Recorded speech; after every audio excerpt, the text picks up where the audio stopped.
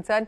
But the big story that the entire world is watching, in about 24 hours, India's moon mission, the Chandrayaan-3, will attempt a soft landing on the lunar surface. Ahead of this, the Indian Space Research Organization, ISRO, has shared latest pictures of the moon captured by the camera on the landing rover. Archana is standing by now to take us through the final phase of Chandrayaan's mission.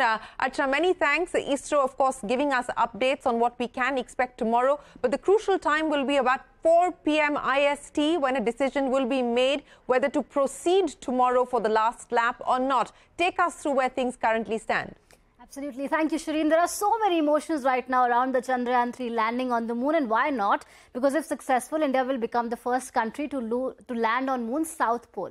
23rd August, that is tomorrow at 5:45 p.m. India time, Chandrayaan-3 will attempt a soft landing and is expected to touch down on the surface of the moon around 6:04 p.m. There's a lot of curiosity about how Chandrayaan-3 will do so because it is during this phase when Chandrayaan-2 crashed the last time.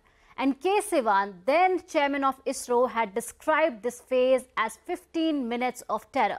Let's attempt to explain how the landing will happen in 4 phases.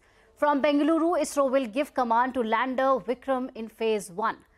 The Vikram lander that would be orbiting the moon at an altitude of 30 kilometers will be in a horizontal position and will attempt to come down. The velocity at this point will be 1.68 kilometers a second.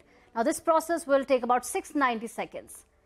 In stage 2, the lander, which would now be at 7.4 kilometer height from the moon surface, will tilt from horizontal to vertical position. The speed of the lander will be reduced further, and this process will take about 10 seconds.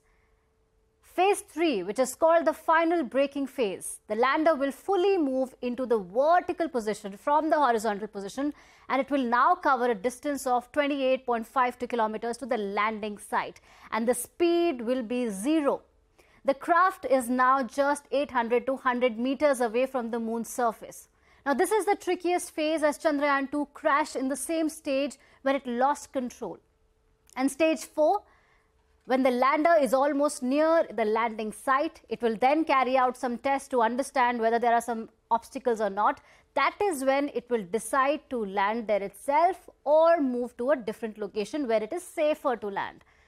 Now, Chandrayaan-3 will target a similar landing site as its predecessor, and this region is of important interest because of the potential presence of water that was discovered by none other than Chandrayaan-1.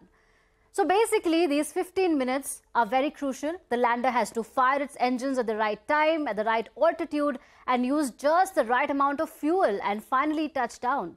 Not to mention, the lander Vikram has to do all of this on its own because ISRO will not be able to guide much from Earth. Now, what next? After the successful landing, the images captured by the cameras on board, the spacecraft will be shared with Earth. However, ISRO has said that yes, if the conditions are not favorable, the touchdown will be pushed to 27th of August. Back to you.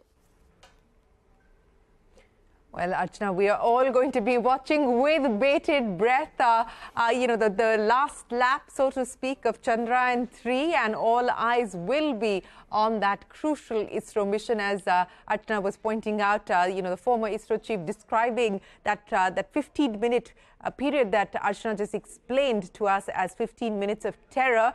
Well, we wish the team at ISRO the very best of luck. And with that, it is time for us to